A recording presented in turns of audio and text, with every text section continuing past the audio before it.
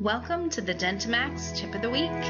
This week's tip is going to be looking at billing codes and how to use them in different reports. If we start by going to our patient list, we'll go ahead and pull up our test patient here and take a look at their patient information screen.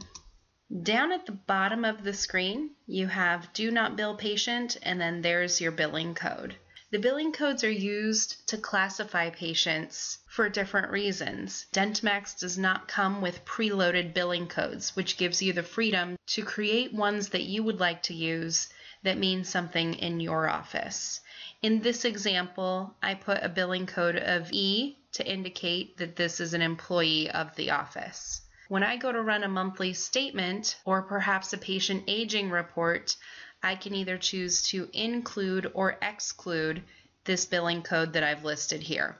If I'm running an aging report to look at balances and who owes what money, I would probably go ahead and exclude the billing code of E because those would, in theory, be the office's employees and you could speak directly to those people, or perhaps their bills get written off as an employee benefit. Another example of a billing code you could potentially use would be an F for a family member of an employee, or perhaps you would just use a star to indicate something special regarding that account. A couple other examples would be a billing code of C, which would mean call to collect the monthly payment rather than printing out a statement. Or maybe you do P for a payment plan to indicate you want to run the payment plan statement instead of just the standard statement. Essentially, I'm just picking a character that would represent something that my office in particular might use, and I'm just going to decide across the board that P would equal payment plan. The key here is that you make a list of the different billing codes you choose to create and make sure you put what those equate to so that down the road you're not trying to remember what P means. Once you're done assigning a billing code, you want to save your changes, and then those billing codes show up on a few different financial reports. So if we click on your reports button, some of the reports that those fields show up on is the different aging reports we have listed here. So if I select the patient aging anticipated report and hit print preview, you'll see in my filters I have the option to add in a billing code to only show patients with that particular billing code, or exclude patients with a particular billing code.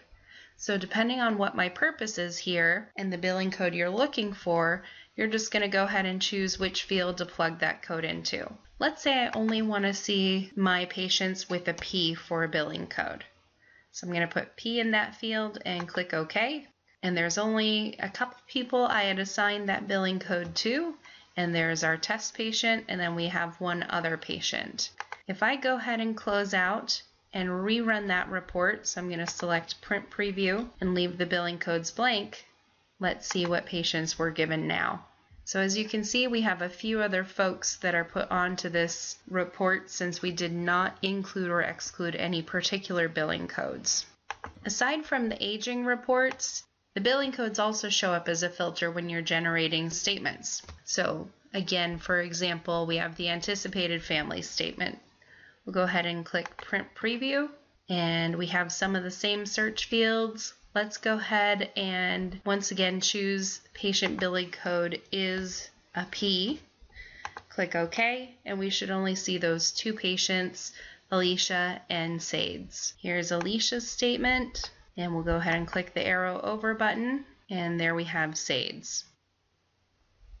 Since the billing codes are dealing with patient finances and billings, you'll want to remember that those show up on filters for different financial and billing reports, such as the statements and the aging reports. Again, just be sure to make a cheat sheet and a listing somewhere, and that everyone in the office is consistent in using the same billing codes with the same meanings behind them, and you can go ahead and classify or categorize your patients based on those billing codes.